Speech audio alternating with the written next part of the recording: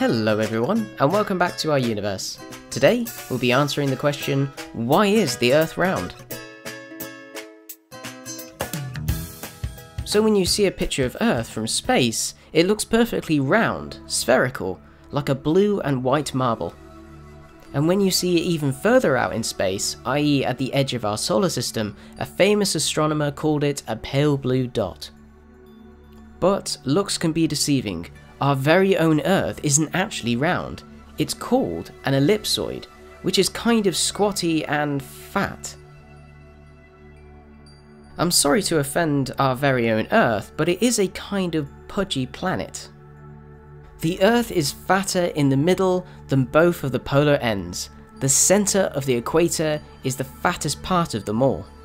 You might not be able to tell it in any of the pictures, but it is true. And this is because the equator diameter is bigger than the polar diameter. For example, the Earth looks more like a rugby ball shape instead of a football shape. This is only slightly, and it doesn't mean that there's going to be any planets in the universe that actually look like rugby balls. There is a reason behind this look of the planet. This is because the Earth is constantly turning and using centrifugal force that pushes everything into the centre of the planet and outwards.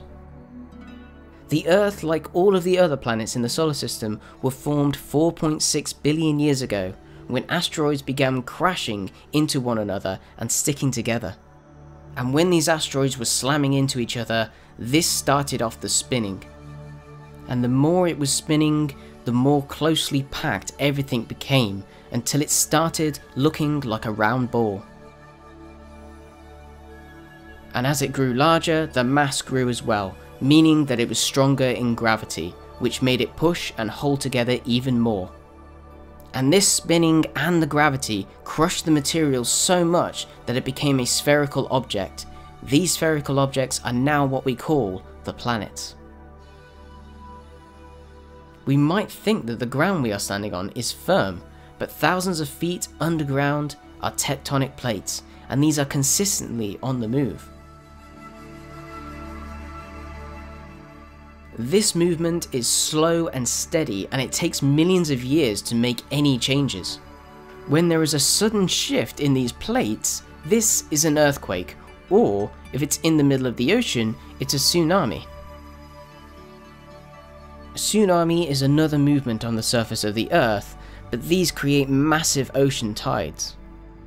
Also, these tidal shifts happen every day from the gravity of the moon when it pulls on the oceans.